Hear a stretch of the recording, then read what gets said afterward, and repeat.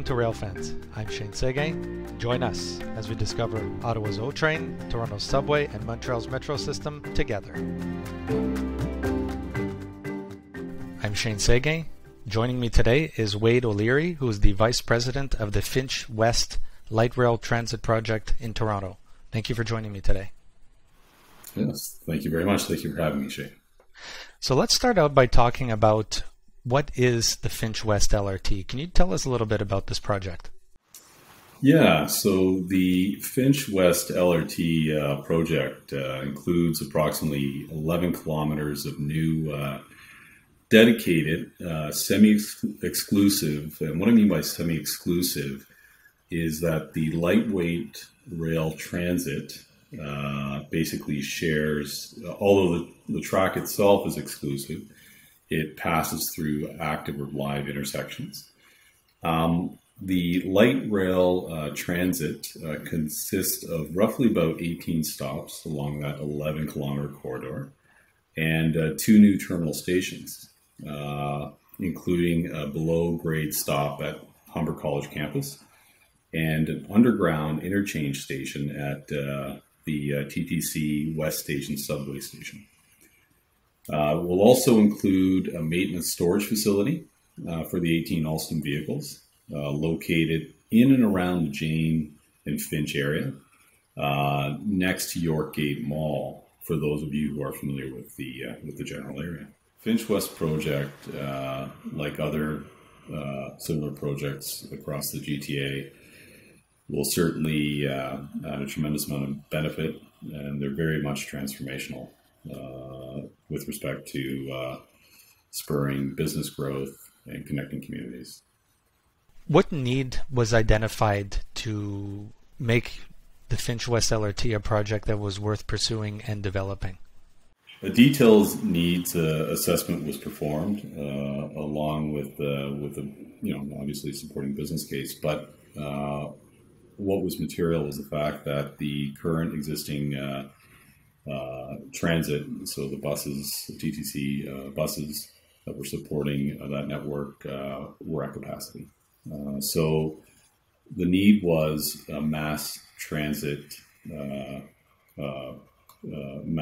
line that could move a number of people much more efficiently.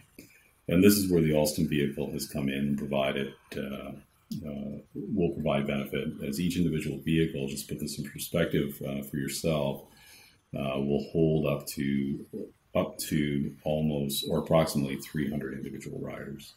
Let's talk a bit about the line itself. So you mentioned 11 kilometers, 18 stations. Can you tell us a bit about where the line is being built and where will the line serve? So the line connects the current TTC University line to Humber College, which will serve the local communities.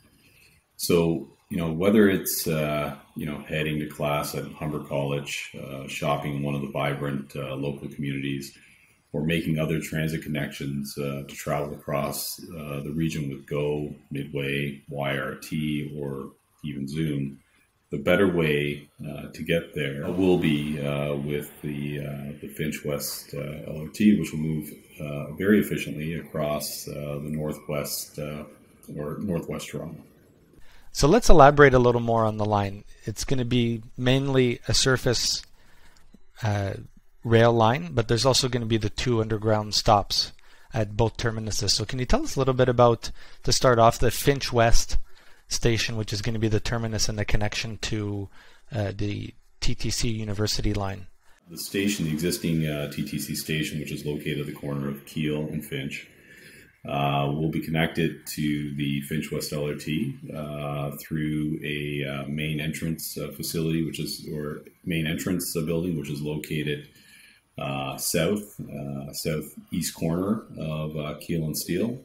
And then that will go down into the platform, and you'll have a pedestrian tunnel that will lead into the existing station. The same thing with an underground station at Humber College. Can you talk a little bit about that station? Is it going to what's that station going to be like, and how will that integrate with the college?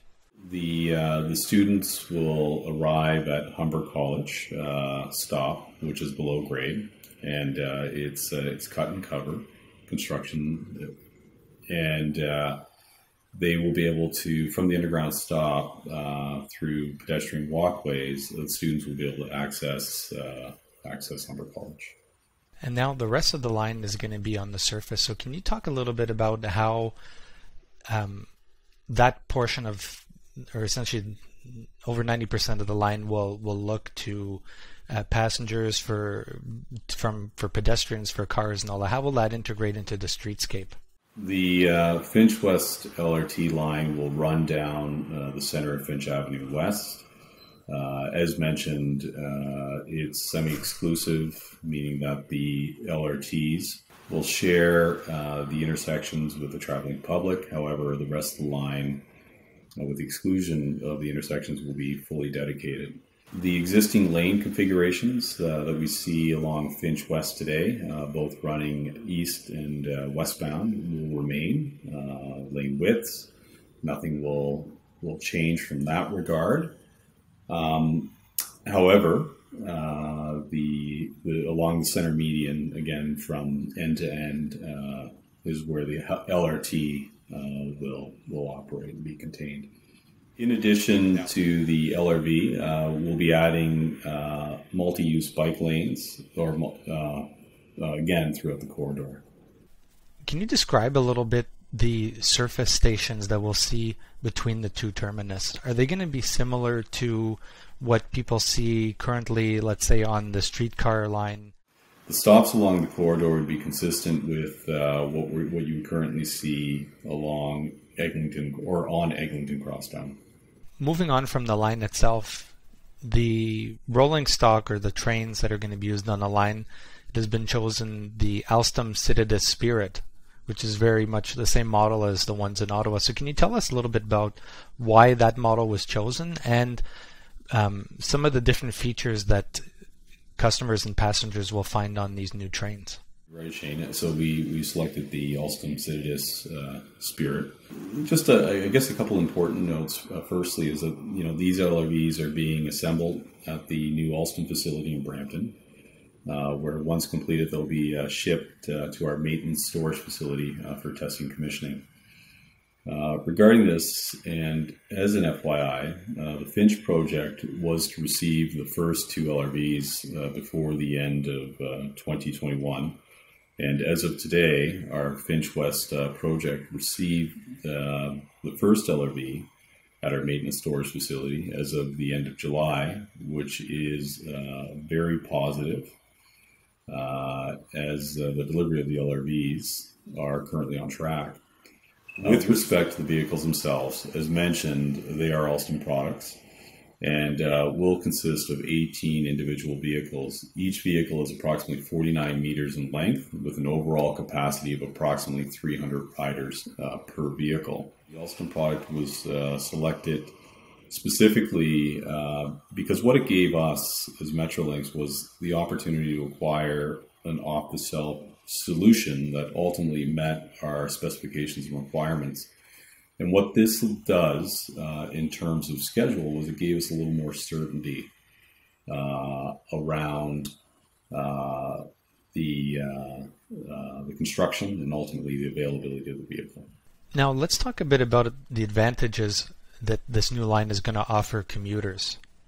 So what advantages will the commuters taking advantage of this new corridor be privileged to?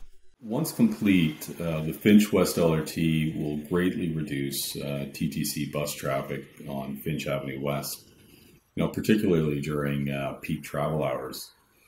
The Finch West LRT will connect to other local transits like services like GO Transit, Mississauga My Way, Brampton Zoom, and York Region's Viva Next at the terminal at the Humber College stop, providing an important transit connection for the neighborhoods of Jamestown, Rexdale, and Black Creek to get people where they need to go basically faster than ever. This LRT is one of the key projects in our overall rapid transit program that Metrolinx is building across the region. So can you talk a little bit about how the line is being built? You mentioned earlier that one of the stations is being cut and cover. The rest of them are, for the most part, on the surface. So can you talk a little bit about the construction process that's being undertaken? Progress for Finch West LRT is on or around 33% complete year to date. So specifically, the design for the civil works are substantially complete, and construction, as you may have seen, is progressing across Finch Avenue West from Keele to Highway 27. To be even more specific, moving west to east at our Humber College stop, which is one of the two underground terminals, concrete works for the foundation of the future stop commenced on or around spring of this year, so in 2021. Moving to our maintenance storage facility, or MSF, which is an industrial building that houses and maintains the 18 vehicles required for line operation along the Finch West corridor, and all operational and maintenance staff that will ensure the efficient operation of the Finch West line, as mentioned, will be housed there. Regarding the construction progress, the MSF is substantially complete as of today. The building envelope is fully erected, the track work is installed, and the OCS poles have also been installed, and they're ready to be energized, which is critical as we start to transition into testing commissioning of these Alstom vehicles. It's anticipated that the MSF will be fully commissioned by the end of this year, so again, 2021.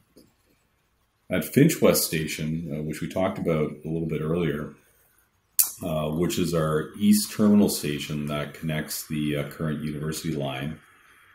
Currently, the foundation works are ongoing at the main station box, which houses platforms and operational staff. With respect to the main entrance building, the concrete works for the foundations have commenced as of spring of 2021, and are certainly well underway and certainly on track to meeting our key milestone date for the completion of the entrance building. With respect to the main line, so along Finch Avenue from Keele to Highway 27, currently, there are guideway works that include rail and track slab works, which are ongoing, will be ongoing throughout the year, and certainly the following construction season. And utility and structural works are also ongoing the full length of the corridor. The construction of the street level stops have also commenced this year in 2021. And what we're ultimately working toward is a target in-service date, which we seem to be tracking well, or which we are tracking well for, of 2023. Now, what kind of milestones and progress are people going to see in the next 2 years as far as station completion and trains actually running up and down the line for testing and commissioning? When will people start seeing these big milestones be realized? So to answer your question, Shane, some key milestones for this particular project, there were many. One of our first key milestones that took place last year was the rapid bridge replacement at Highway 400, which is a MTO structure along Finch Corridor, which was a bridge deck replacement that took place over a weekend in June. So that was a very significant milestone to accommodate our mainline track construction in other segments of the project. Another key milestone for us, as I had mentioned, was delivery of the first LRV, which we've achieved, and that would have been as of the end of July of 2021. Another key milestone that we're currently working toward is completion of our maintenance storage facility, which is targeted to be completed fall of this year. As I mentioned earlier, the track and the maintenance storage facility is all installed. Our overhead catenary system is installed, and that facility will be energized along with what's called our burn-in section along Part D of the corridor by fall of this year. And this is very important because on or around November of 2021, we're going to commence our testing and commissioning process of our Alstom vehicles. Again, a very important milestone, and one that we are working to achieve. Other key milestones looking to the future, obviously outside of substantially completing the project and achieving revenue service, is completion of the main entrance building at our Finch West station. And then, of course, completion of the Finch West station, which will be final completion of the Finch West station, which will be spring, summer of 2023, which will connect our TTC station again to the University line to our Finch West LRT. So you've gone over already the major milestones that have taken place, the milestones that are yet to come. Can you speak a little bit about when the line will open? You said 2023. Is there any indication at what point in 2023 people will be riding the rails and the service will enter revenue service for passengers to ride? Yeah, so we're currently trending, or based on our current progress, we are looking to be in service in fall of 2023. So you talked about the length of the line, how many stations. Can you talk a little bit about how long it's going to take from end to end and how frequent service will be on the Finch West? The round-trip travel time for the Finch West LRT line is approximately 76 minutes. What that means, and to put that in perspective for you a little bit, when we get into peak operating hours or peak demand periods, we're looking at approximately 5-minute headways. So the Finch West LRT is being built by Metrolinx, but it's going to be operated by the TTC. So can you just talk a little bit about how the line is being developed and built by Metrolinx, but it's going to be handed off to the TTC to operate and be part of their transit network when it opens in 2023? Metrolinx actively works with all stakeholders, obviously including TTC. TTC is very much a partner with Metrolinx in this journey. And, throughout the design, construction, and certainly commissioning and testing phase. And, it's through this partnership that we ensure that, that we, address and incorporate all their needs and requirements to ensure the smoothest possible transition at the time that the LRT will be passed over to TTC for operation. So Wade O'Leary, thank you very much for your time today and speaking to us about the Finch West Light Rail Transit Project. Definitely an important project for the Greater Toronto region. Wade O'Leary, thank you very much for your time. Yes, thank you very much for having me, Shane. Appreciate it.